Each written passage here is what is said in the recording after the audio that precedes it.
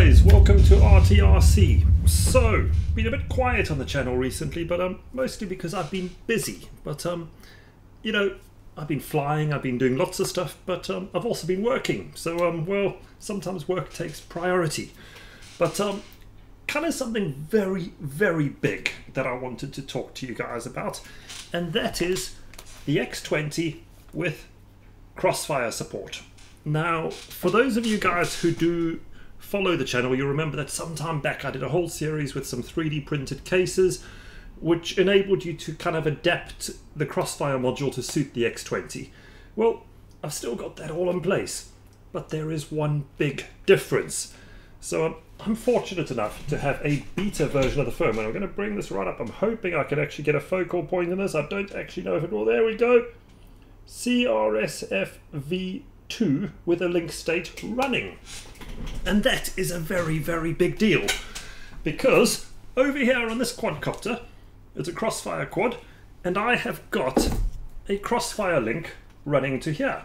And just to prove the point, if I pick this up and we look at the radians, as I move the quadcopter around, you can see it is moving around and doing everything that it is meant to. So, what does this mean? Well, we're nearly there. We are nearly there. Now, let me quickly unplug this battery because I don't want my VTX to get too hot.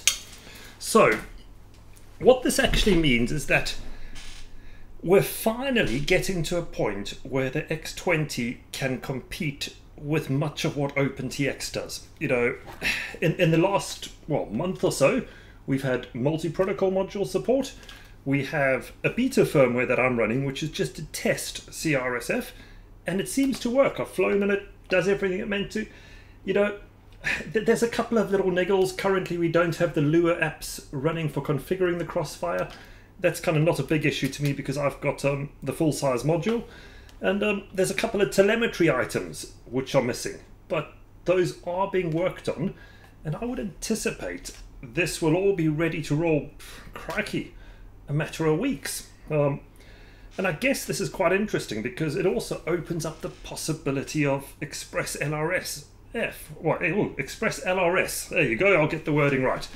Because obviously that uses the Crossfire protocol. And the long and short of it is that Frsky actually now have a module which is essentially, to all intents, an ExpressLRS module running under 2.4 gig, which kind of taps in. So there's a bit of synergy, clearly a little bit of planning to suit their agendas. But at the end of the day, all of my long-range kit, plug it onto this, it works. And that's kind of just mind-blowingly good. I'm really chuffed. So there you have it. A little bit of proof, guys. It is coming. Crossfire support is on the way. I don't think it will be too long. And let's hope we get the finals with all the Luas within weeks.